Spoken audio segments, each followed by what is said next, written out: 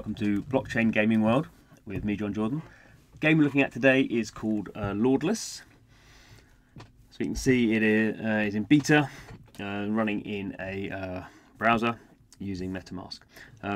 It's a kind of interesting game that I can't say at the moment I can really get my head around. But like many blockchain games, it takes a bit of time, I think. So we'll just click through and see what's going on. So it has some interesting elements. I have been kind of trying to get my head around it for a while. So it is a Chinese game. Maybe that's why it has a lot of this kind of gambling kind of stuff. So we can see here, I can make a bet 0.09 ether, and I have a 31% chance of winning 0.18 ether, so doubling my money. Not quite 50-50. Then I've got 100% chance of winning some of this stuff. I don't know. various different coins that I can win. So it's kind of interesting. You can see. I don't know what this is with this windfall thing. It's saying claim now. Handle my transaction in MetaMask. What's it going to do? So I don't know. What am I going to win there? So I'm going to reject that. So I'm going to win some of that currency. I guess that's probably its own internal currency. I don't know really what that is. Can get an airdrop straight to the wallet of this token. Okay. And we can see down here there's some candies. We can see here basically they're just saying they're giving this kind of stuff out on these. So here we go. So the Lordless token is less. The Loom network, we know about Loom network. Loom, Internet of Services, Osmi Go, which is kind of really well known, and then OX as well. I mean, some of these are fairly well known blockchain crypto tokens, but that's not the game. But you can play there, and people love to bet on blockchains, don't they? Not really me. So we can go to this kind of taverns. This gets a bit more interesting. So taverns are ERC 721, so non-fungible tokens. Only one of them you can own them. There's going to be 4,000 taverns. Not at the moment, only 30 on sale. So we can kind of see this being a Chinese game. These are all at the moment, I think, buildings in Shanghai.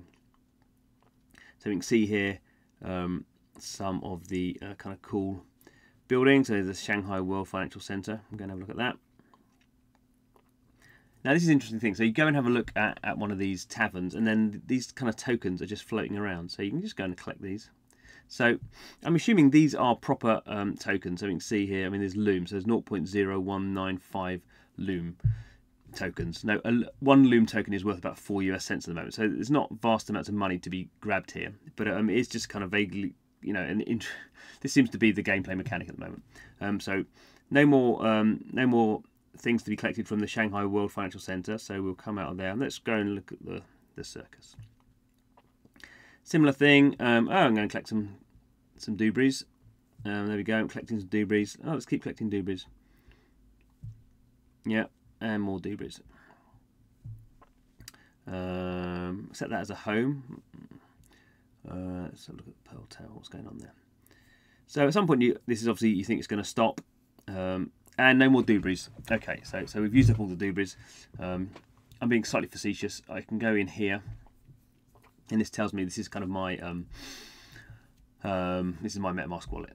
So it's it shows how much ETH is in my wallet. None, or very little. And then see here in terms of the game, I need to earn 21 prestige to level up to level 5.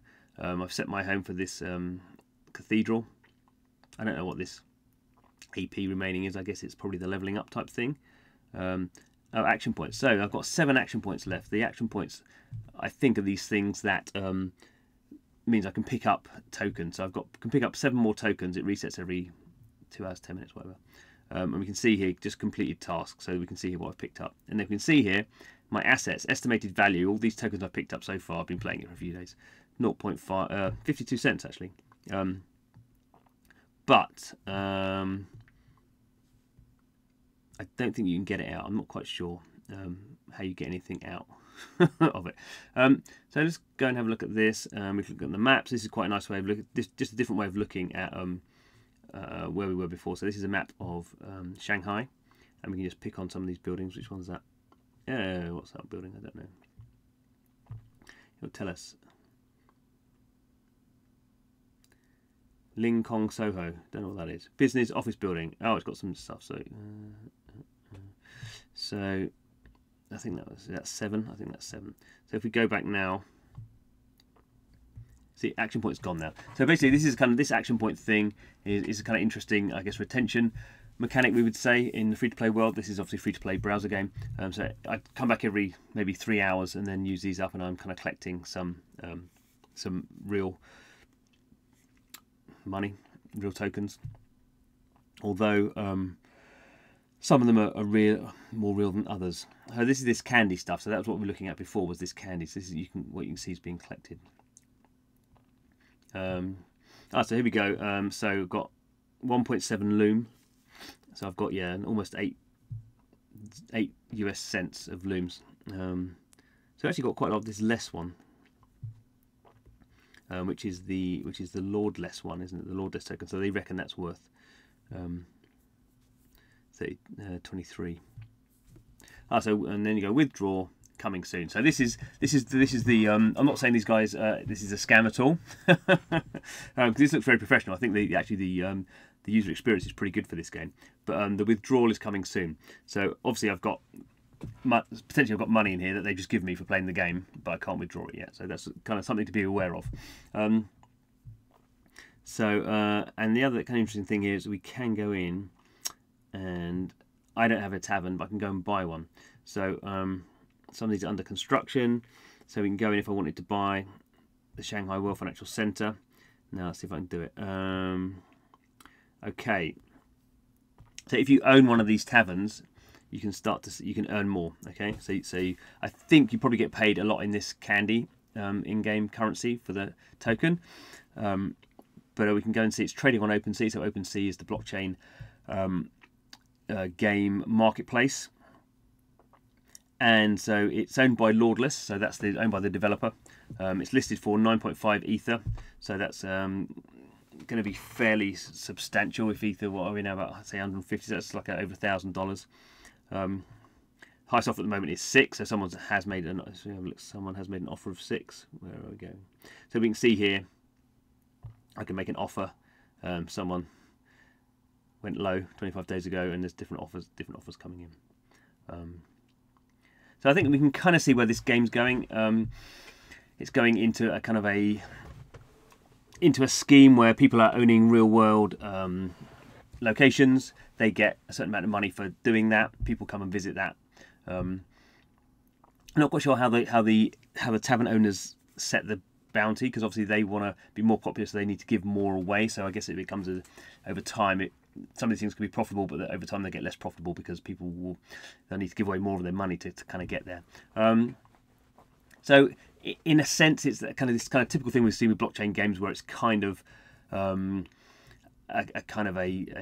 it's not really gambling in the sense, but it's kind of a reward structure where you're kind of spending in the hope of kind of getting to the top of the reward structure, then giving it away. I mean, in a sense, it's a bit like staking, I suppose, to some degree. But I think it's pretty interesting. I mean, I find this game interesting, just partly I think it looks really nice. And supposedly it's giving me money for just tapping on the screen. We'll see how far that goes on for. Should we look at the FAQ, shouldn't we? So that's GitHub. So I mean, GitHub is just here we go. So I've read some of the documentation of this, and I still wouldn't say I totally understand how this game works.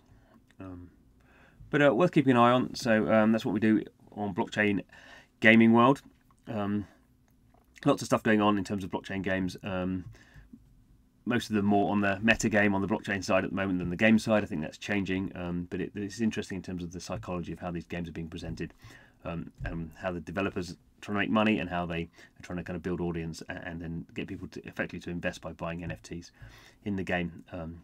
Yeah, interesting one. Just be a little bit careful if you're expecting to make money on this one, as I'm not quite sure where the withdrawal scenario comes in, and that's all kind of pretty important. But other than that, looks pretty interesting to me.